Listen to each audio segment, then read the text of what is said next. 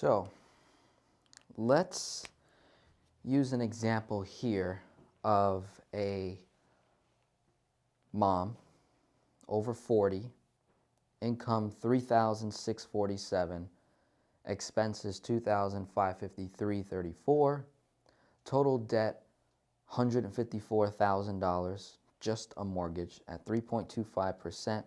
The monthly payment is $990. Cash flow per month $1,093.66. We have one debt tool, personal unsecured line of credit, $7,000 at 10.99%. Value on the home, anywhere from 180, maybe 200,000. If I do nothing but keep paying this mortgage payment, I will pay an additional $81,272.44 in interest on top of the 154 over the course of 28 years. That's how much he has left on the property. So one strategy, instead of doing debt snowball and debt avalanche and be done in about maybe 10 to 13 years, and then I'm almost 60 years old. The normal strategy that we go over on this channel is velocity banking, right? Leveraging that line of credit. Now, if I have a line of credit that's relatively small, I usually don't mind, especially if I have pretty good cash flow, I usually don't mind taking the whole amount and chunking. Right? So one strategy is I can just do a 7K chunk at that property, and I'm going to look at my amortization calculator here and just to see how much interest would I save if I did a 7K chunk.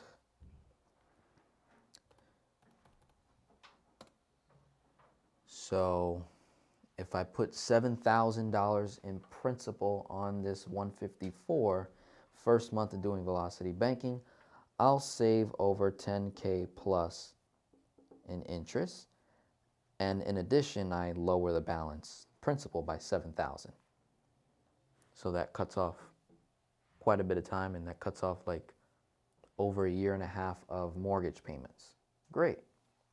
And as you know, the strategy at that point is to what? Dump all income in, right? Take expenses out,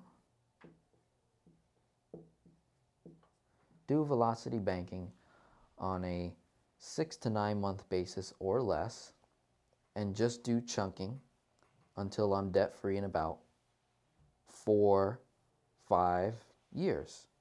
Could be less with pay increases and then increasing in cash flow, and then obviously increasing the line of credit over time or converting to a HELOC for sure over time, having a much lesser interest rate to worry about. That's one strategy. So just doing velocity banking can be done in about 4 to 7 years. 7 years being the max, 4 being like, wow, that's amazing, or even quicker than that. It just depends on that person's attitude, discipline, motivation, all that good stuff. Now, the other strategy is, what if instead of me doing just velocity banking, so I could be doing this to start things off, simultaneously I would like to educate myself on real estate. So if I was this mom, right, I would want to educate myself on how to acquire properties, how to invest in real estate while doing velocity banking for about 6 months to a year of education. Could go a lot faster, no longer than a year, though I want to be just education overload. I don't want to go to that max where I'm just procrastinating, where I'm just learning but not doing. So the first 6 months to a year, we're chunking out the mortgage, we're acquiring a lot of equity in the property quickly, right? And then what I could then do is, instead of me just trying to pay down my home, what if in addition to velocity banking, what if I borrowed equity from my primary residence, my home? Borrowed equity from the home. So I got a HELOC, right? Let's say I got a HELOC for the difference of what I owe on that property versus what's left on the mortgage, right? And let's say I can get access to maybe over 50 plus K after doing velocity banking for a year. Let's say my credit score is going up, so I get access to this 50K quite easily because of how effective I am with my money, and I know my 4 major numbers, so I'm doing things correctly. So let's say we're doing all this, educating, velocity banking. We borrow equity from the home, 50,000, and we put a down payment on another home. So we take this 50K and buy a house, another house, right? We're not going to live in that house, but maybe we could buy this house. Maybe there's someone I can partner with that can help me buy this home, and the options are either I can try and fix and flip this home, or I buy it and I put a tenant in there and it creates cash flow, right? So I just get a mortgage, or however that works. Right? I'm not super educated on this, I'm just giving you my ideas. But I get a home, I buy a house, put the down payment, however this much can buy me on a home, and then whatever the mortgage payment is, I find a renter, a tenant that would pay that mortgage payment plus cash flow. So I would try and get more debt, right? So I'm buying more debt. I'm getting good debt at this point. I'm acquiring good debt, getting a renter to supply that mortgage payment and have a cash flow. So it's gonna satisfy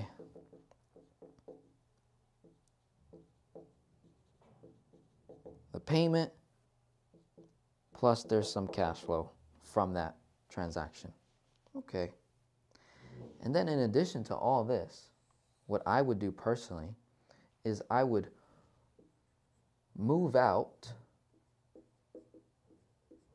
of my home, right? The home that I've been paying down on, right? And maybe before I did this move, maybe I move out of my home and rent it out. So move out of my home and rent it out to another family.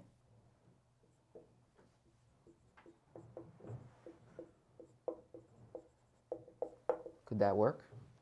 And then have someone pay my $990, but let's say your home could rent for maybe $1,400 or $1,500, right? So now your $990 is taken care of. So no longer is the concern to pay off the mortgage itself. That's no longer a concern. So now my cash flow would go up $990 because I no longer have a concern to pay off that debt. I'm gonna leave it alone. And then let's say I'm cash flowing because I moved out of my home and I'm getting maybe a 300 plus or more cash flow gain from that. And then what I would do is when I move out is I would find somewhere to rent myself, right? I'd find somewhere to rent myself somewhere around this cost or even less, right? Find somewhere cheap to rent. If I'm a single mom, it's just me and my kid, right? You got 1 kid, 2 kids, or, You live frugal. You live like a minimalist. Just live conservative. Who cares, right? Just live cheap for a little while so we can build some serious wealth in a shorter period of time, especially from over the age of 40. And this does not require physical work. It's just a way of being, right? I'm living way below my means so that I can, have access to much later on. So now you're renting,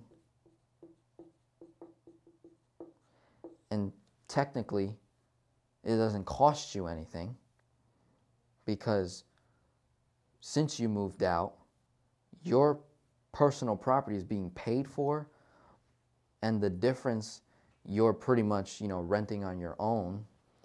Or the other option is maybe you have enough space in your home to rent out and still live in that home. So that could be another option. Maybe that makes more sense.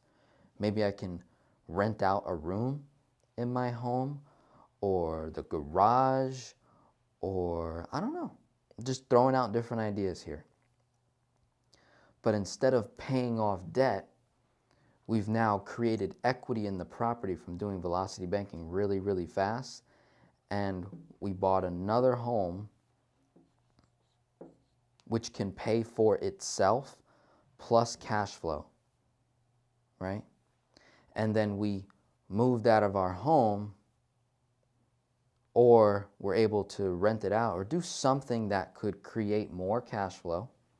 So we got cash flow there, more cash flow here, and I still got, my debt tool, whether it's a new HELOC that I use, and I'm doing velocity banking on just that of which I borrowed from. So I'm doing velocity banking on that. And I can knock that down a lot faster than I can the original debt that we were tackling, which would take years. This would take maybe a year or less to do velocity banking on, especially if I have cash flow coming from here, cash flow coming from the new property. And let's say I bought a home like below market value or something like that, because I have the education. So I bought something for less and put some money into it to fix it up and make it rentable, or whatever the case is. I don't know this stuff deeply, but I know this could work with the right education, the right partnership, just a little bit of homework, a little bit of studying the market, because here's what is coming for sure in the next 2 years. And this is according to Ray Dalio. If you don't know who Ray Dalio is, look him up. He is the guy you go to learn about when the next market is going to crash, when the next recession is coming, when the next anything. This guy knows a lot. Very, very knowledgeable. A leader in his, field. So he says in the next 2 years, we're going to approach the next recession, give or take. But it's going to be a different type of recession. It's every downturn, market crash, recession, depression, whatever it is, they're all different. They all have little unique differences. So what could happen in the next year is the home values drop. Assets across the board become less. Things go on sale. Right now, a lot of people are buying.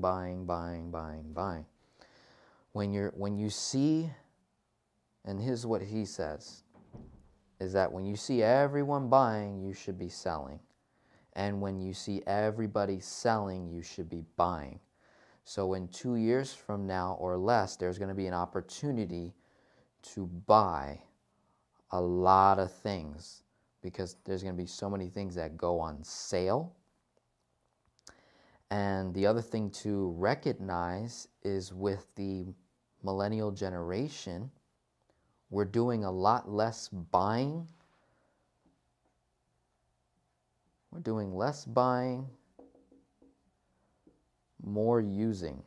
We're like a user generation. We don't really like to own things. We're like nomads. We like to jump around, travel. We don't want to be bound to one thing, you know, so we like to use things and move on. We're like the user generation. Whereas the baby boomers, they like to buy and secure and settle down. That is not translating with young and older millennials. It's just not the case. So you should have no issue finding renters that are willing to rent your property or properties, right? And you're no longer concerned about really paying off debt. This is a different strategy. It's more so we're more concerned about cash flow. Cash flow is always going to be key over everything, right? Because as long as I have passive cash flow and it's secure, it's real, it's a hard asset, right? If I lose a renter, I gain another one. How hard can that be? Especially if I have a property manager. How hard is it going to find renters when home values drop because people over purchased in the earlier years? People overestimated, overvalued their assets, and now they got to downsize, or now they got to move, or whatever the case is. And here you are in a position, now you can just start buying and buying and buying and buying, right? And you're not worried about you losing value in the home because, if anything, you've got all this equity already in it. The way you're purchasing properties is based on, you're lowballing the properties that you buy. You're not buying it at market value. You're buying it way below market value. You're buying like an investor, not a consumer, right? Most consumers, they'll think, oh, this is a 10% cheaper. Well, in actuality, investors are buying properties at 66% or something like that of the ARV, whatever that means. I don't know, not that educated. After market value or something like that. I forget. I bought a course in real estate, learned a couple stuff. I think I have enough knowledge to be dangerous, but not enough to take a whole lot of action just yet. But I myself will be in 2020, is I'm going to be really investing a lot of time in acquiring different assets that when things go down, things go on sale, I'll have the cash flow, I'll have the equity, I'll have the capital to just buy a bunch of stuff and hold on to it. And then when the market goes back up, right? When the market goes back up, oh man, people are going to want to either buy my stuff or they're just going to want to rent, right? So I think it would be really, really wise to put yourself in that position. So if you're someone that is just concerned about paying off your debt, great, keep doing it. Don't let someone like me or other people influence you any differently than what your original intent was, right? Let's say you're 50, 60 years old and you're like, Denzel, I don't care. I don't care. I don't care up, down. I just want to be free and clear from my personal property. Hey, velocity banking is going to go faster than any other debt payoff strategy, period. There's nothing faster. Velocity banking, infinite banking. There you go. But if you are someone that's like, hey, I really want to grow, I really want to create a lot of wealth, you might want to look into a strategy kind of like this. I think what it would require is for you to get educated on real estate first. Find someone that talks about this. Find a mentor, YouTube, same way you found me. Find someone, because that's where they're at. All these YouTube guys, they're talking about real estate, and they're talking about this type of strategy where they're using the existing equity in a property to buy another property And then what they'll do is they'll either move out of that property or they'll have someone rent a portion of their home. Maybe they rent a room out or they rent half the home, co-living, whatever it is, just for a temporary period of time, right? And now they've got two cash flow opportunities coming in, and that cash flow, they're stacking it, they're stacking it, they're stacking it. They could also be doing velocity banking, I'm sure, right, on one of the properties to get more equity. And then both mortgages are being taken care of by other people's money, the rents. And then now this second home that was purchased by the first home, this now has equity in it because you put a down payment, so there's equity. And now you've been paying on it. And maybe they're doing velocity banking or whatever the case is. They also bought it below the market value, so there's quite a bit of equity in there. And they borrow from that and they acquire a third property. Now they got 3 properties, all cash flowing. And do you know what this does to your taxes? It puts you in a different tax bracket, puts you in a lower tax bracket, because now you have investments. So now you can defer taxes, right? Almost pay nothing in taxes. You get all these different write-offs, and you just keep going and going and going. But simultaneously, you are technically building a lot of debt. After 3 homes, you're probably well over $1 million in debt at that point. But if it's cash flowing, we don't care. And if you lose a renter, you get one right back, right? However long that takes. You lose a renter, you have enough cash flow to supply to take care of that with your regular, income. And you get to a point where you can walk away from your job, educate yourself even more to secure yourself with the next deal, the next deal, the next deal, and the next deal. And you just keep it going, keep it going. And that can go a lot faster than just velocity banking. So just wanted to share that with you. I'm not someone that is super educated on this, but I get the concept to a degree that, yeah, this would make a lot more sense than me just paying off debt if I have the capacity to handle that, right? And I go over that sometimes with people is some people just do not have the capacity to own debt. Whether it's their own personal beliefs about themselves or whatever it is, some people just do not like debt, period. And if that's you, then this strategy wouldn't make sense. What would only make sense is velocity banking itself, right?